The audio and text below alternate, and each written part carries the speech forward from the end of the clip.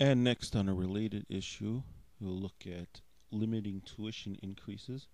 Naomi Jakobsson says that tuition should be related to financial aid that the students can receive, and that there are other sources of funding that the university obtains besides through tuition and through the general fund of the state. Rob Meister says he doesn't want to limit U of I when state funding of the university is low, that too much money is going to colleges in Chicago. Um, Michael Langendorf is against any unfunded mandates, as is Chad Hayes. Um, says that the state cannot pay the colleges on time, and so he's very reluctant to mandate what they should do. Well, again, I sort of stopped in the middle of that, and I think that the tuition has to be relative to financial aid. And the state does, look at the tuition increases, but also we're also, looking at the budget and the amount of money we give them. I think one of the things to remember, too, though, is that there's more than the general revenue fund. When you think about the cuts that are made, there are other ways, other sources of revenue that come from the state to the university. And those are through payments for health insurance. Those are through other payments that the state makes on behalf of the University of Illinois. So I believe that there is this relationship. And when you look at the capital bill, look how much capital this area got just from that capital bill that we got. Look at the construction and the jobs that were created from that. This is important. That's why this relationship between the state and the university. Well, as a hypothetical, the legislature could do just about anything that they want to be able to limit the growth of tuition. But the problem is you don't want to push the university into a corner. If it proves that it needs to get more money and we're not funding it as much as we promised in the past, then that's really the only way that they have an option. It's either that or they continue to lay people off and cause even more problems for our own local economy. I think one of the best things that we could do, like I said before, is just fund it correctly. I think that there's a lot of money out there. We just need to fight to get some of the more of the money to be spent down here. When it comes to education dollars, and you look at the state of Illinois, 60% of our state revenue for education is going up to Chicago, where there's 40% of the students. That doesn't make any sense to me. I run a business. I can tell you can't do that for very long.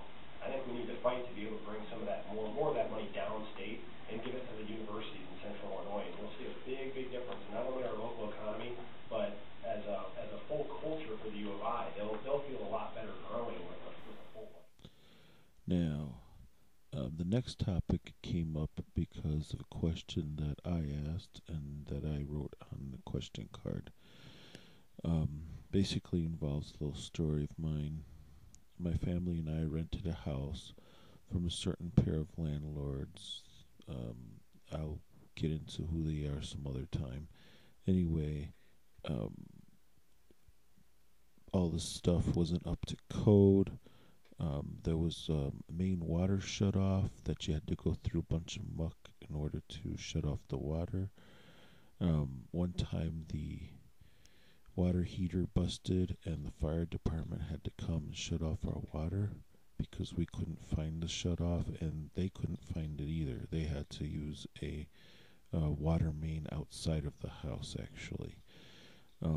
Anyway, this pair of landlords, we found out later, notorious in our area for renting out places that had already been condemned, and they didn't even bother to fix it or anything. They would just rent it out again, and they would do all kinds of stuff like this. So I related this story pretty much as briefly as I could, and then I asked the question, what would you do to make sure things like this don't happen in our area or in Illinois ever again? And they softened the question when they got it, and they turned it into this. Champaign County has seen recent examples of landlords providing substandard accommodations to tenants but suffering no consequences for their actions. What steps can be taken to protect tenant rights and hold landlords responsible for their actions? And that's a great question. I think it comes back to community. What we need to do is really, thankfully we have a pretty strong tenants union in this area. That's always a good way, is that a combined voice is going to be better to bring things to light. But one of the things we do have to remember is we do need to deal with the people that are property owners and ask them why or not.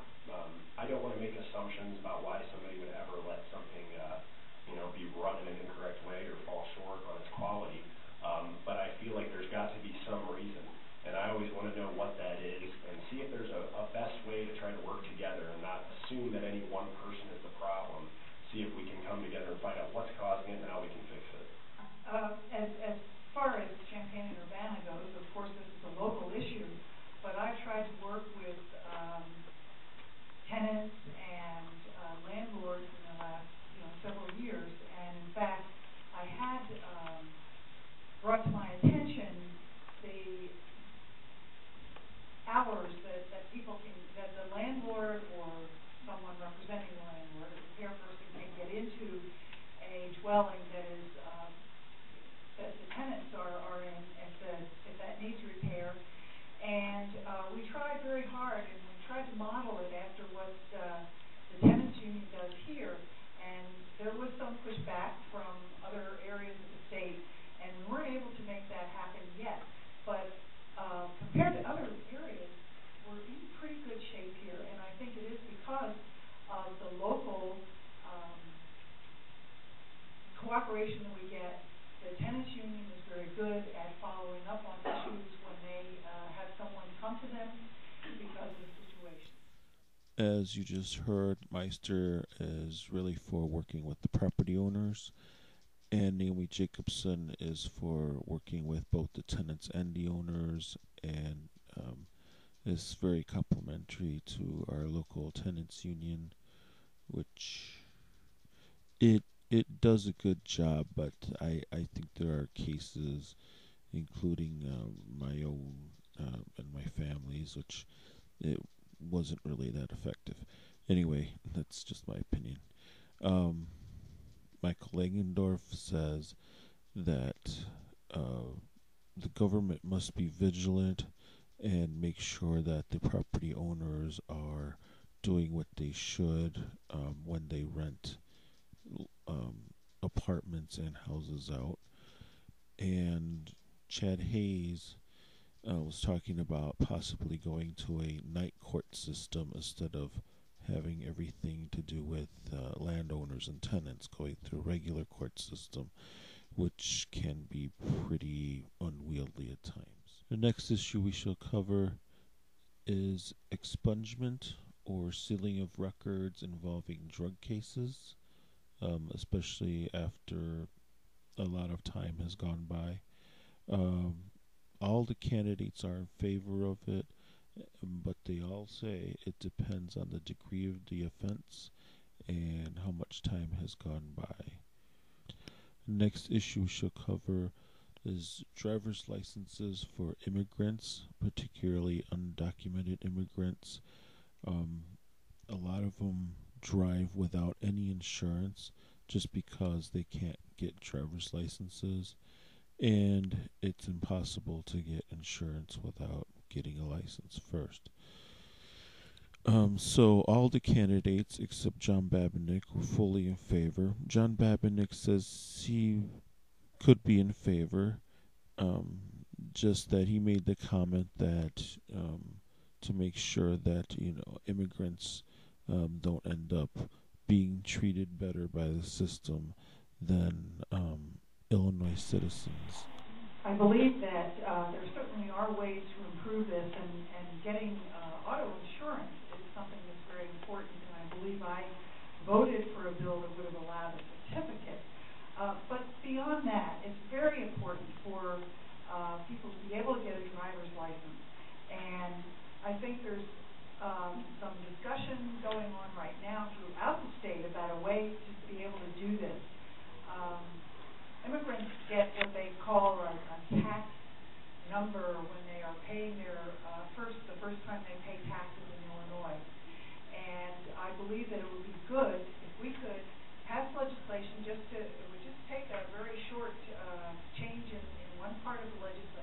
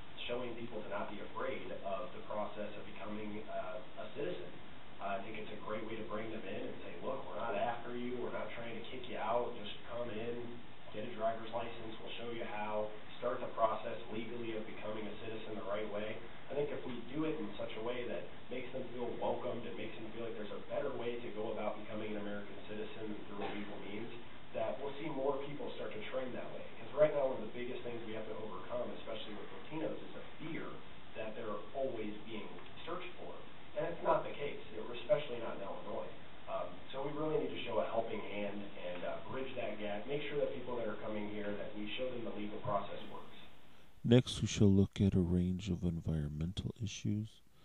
Naomi Jakobsson said that she introduced a bill to prohibit the dumping of PCBs that have ended up in the drinking water of our area. Rob Meister says that he would like to negotiate with businesses first before taking any type of legislative action. Different discussion came up with the other two debates, that of clean coal, specifically an enterprise called Sunrise Coal. Michael Langendorf says he's against it. Chad Hayes says, quote, I don't think coal is evil, unquote, because there are many jobs in coal, but he is concerned about any environmental impacts as well. But mostly he is for the idea of coal. Mike Frerichs says that he acknowledges that there are problems with coal, but it provides jobs and energy, and that the key is to make coal a clean enterprise. John Bambenek said, quote, no society has ever found security without exploiting its natural resources, unquote. And that he is fully in favor of anything that provides jobs and energy and isn't as concerned about any environmental impact. I introduced legislation to prohibit the dumping of PCBs in the Clinton landfill. And as many of you know, the Clinton landfill is over the Muhammad Aquifer, which is our sole source of drinking water, not just for the people of Urbana and Champaign, but many communities in east central Illinois. I want to continue to work on that. I'm also carrying legislation that will set the standards for hydraulic fracturing in Illinois. We're in negotiations now with the oil and gas industry. Illinois needs to have standards in place for when fracking begins. We should be a model for others. Industry would like to dump their PCBs in our area because, it's not going to affect them. I think they need to be contained at their source of, where they're coming from. And then they need to be disposed of in a chemical way. And there are actually ways that are already developed out there. But the problem is that the industry doesn't want to spend that little bit of extra money to do it right. And so I am going to continue to work in a bipartisan manner, which we have been doing, to keep the PCBs out of the Clinton landfill. I think all of us never like the idea of something being dumped in kind of chemicals. It's always that tough tightrope to walk of if something is going to happen, are we going to do it better and more safely than other people? It's a tough balance. But I would want to be able to go to business and say, all right, what do you need from us? What can we do to make things so that you can afford to do it the proper way or do it the chemical way, whatever is best? Because again, I think that a lot of people that are operating in Illinois, they're doing things on such a tight budget with a lot of regulations as it is. And a lot of times that's what causes them to do things that are irresponsible because then they can't afford to do it the way they would if they had a little bit of extra money or a little bit of extra time to do so. So I want to know what's halting them from doing that. If it's just a money issue, what can we do to make it a little easier for them to do business so that they can do it in a safe way? And the next issue we shall look at is collective bargaining for public employees. Jakobsson is in favor. Meister is in favor. Michael Langendorf is in favor. Chad Hayes says he is in favor, but with exceptions that there are cases where collective bargaining can get unwieldy for the state. I believe he related something about certain management positions felt like they were not getting that much compared to the labor that worked under them and things like that, and they decide to unionize as well, and things like that. It can get pretty unwieldy. Mike Frerichs is in favor, and John Bambenek is in favor. He just noted that there may be some positions, believe he said a number of positions where the governor himself picks, or herself picks, who it is going to be working under them, and those positions have been unionized, so it's very difficult for the governor to do what he has to do with the collective bargaining in effect for those employees, as well as the other ones where it's perfectly fine. Well, I think they can be, and they should be. I think it was actually President Reagan who said that if you take away someone's ability to get together and create a group of workers to unite against something, that you're going to take away one of their biggest civil liberties. And I agree with that. I think that it's also one of the things that we have to look at, the balance between the money that we have to spend on state and public workers and what their counterparts make within the private sector. There has slowly started to be an imbalance. My mother was a state worker. I wish I could pay her $1 million a year. I wish that teachers could make that much, and I kind of feel like they deserve it. But unfortunately, that's just not the money we had. That's one of the big things we have to do about living within our means, showing that we can have a balanced budget. It will transcend a lot of issues that we have, just if we can show that we're spending the money we do have correctly. I do believe in collective bargaining rights. For many people in this audience, they may have heard me say that I was union bred, union wed, and I'm a union mom, and now a mother-in-law too. So I certainly do believe in them, and I think we need to protect them. People should have that option, should be able to organize and come together. Very often, one or two people can't do it on their own. That's the reason for organizing and getting together. And that helps coming together at the table. And yes, the unions do need to come to the table and have their representation, talk with leaders or whatever the issues are. So it is a two-way street, and I believe that collective bargaining is a good thing.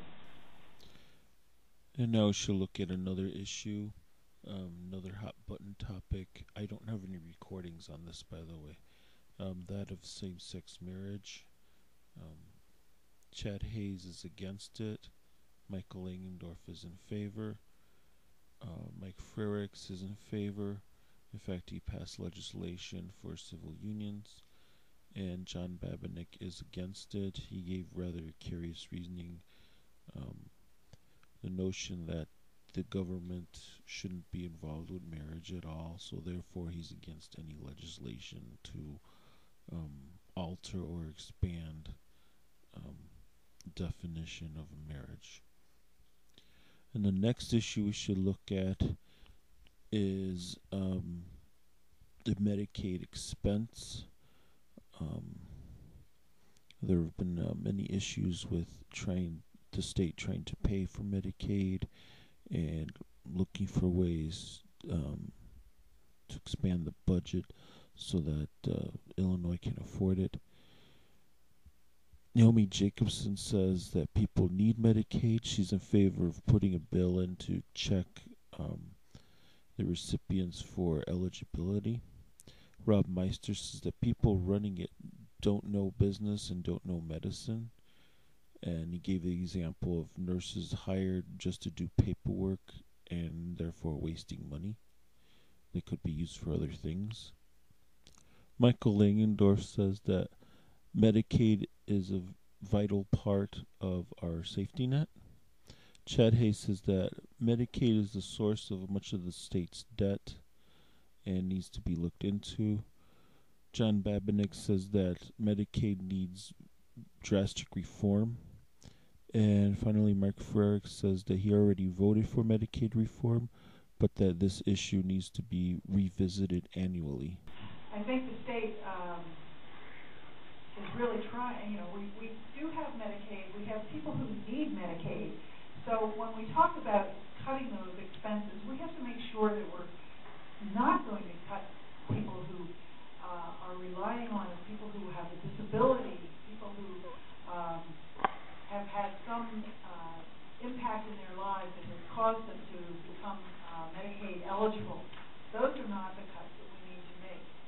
We do need to make sure, and I believe we have put into place this year, making sure that people who are enrolled in Medicaid to live in the state, to qualify for it. And this is just something that is taking place now. And I think that we'll see some results from that. Well, it starts from the legislature that we have. We have far too many people that are making these deals for us with insurance companies and talking about the cost of prescription refills and things like that don't know medicine and they don't know business. So it's very difficult for them to come to the table and pay an appropriate amount. As I said before, we have 1 in 5 people using the system that aren't actually Illinois citizens. We also have a 3 times as high prescription refill rate, all things that could save us a ton of money. And one of the biggest problems we have, which in Illinois we're all used to, is that we have such a thick bureaucracy that every year a higher percentage of the registered nurses are being hired not for health care, but to do the paperwork it takes to be able to provide medical care for people. That's silly. We're getting away from caring for our people and caring for our patients because we have to pay for paperwork. That's not something that we should be doing in Illinois. We should be a leader in healthcare, and until we show that we can do it correctly, people aren't going to want to use it here, and it's going to continue to be a problem for our budget. And the final issue we shall look at is one that only came up in the 104th Representative District in that debate. Licensing for midwives. Michael Langendorf is fully in favor of it. Chad Hayes says that he would be in favor of it.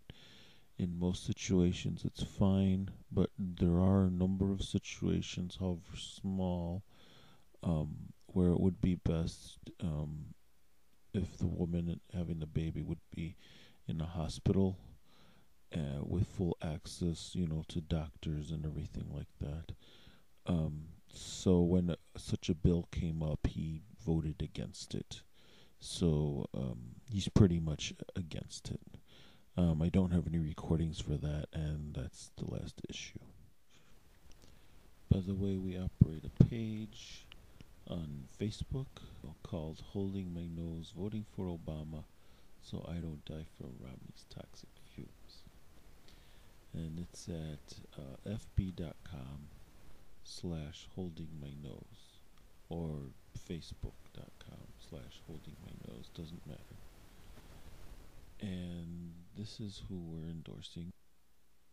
Using a 8-color scale by the colors on the rainbow, from red all the way to purple. Basically, it's a 1 through 8 scale. So Naomi Jakobsson gets a 7 out of 8 because a lot of positions are, I think, really good for us. Rob Meister got less.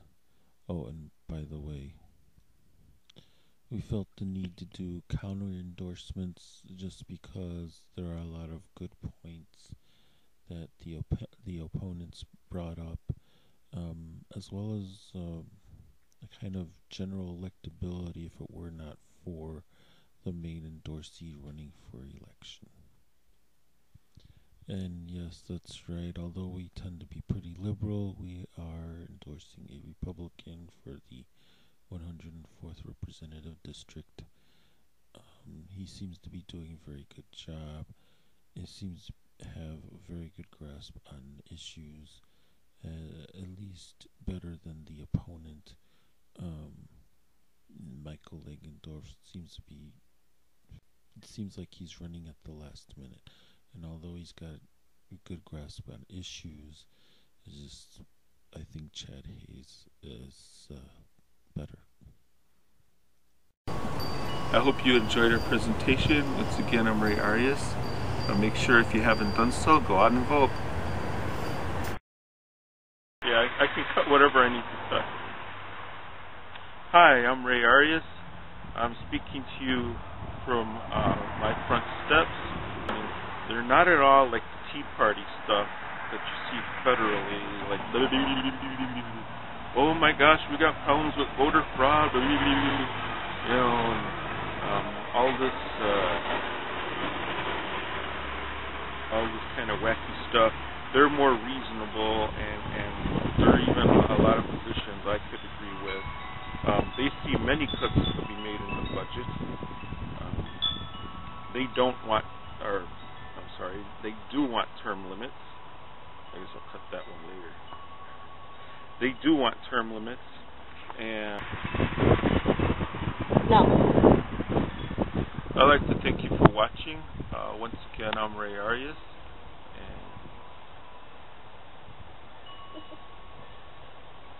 What is it? And go out and vote.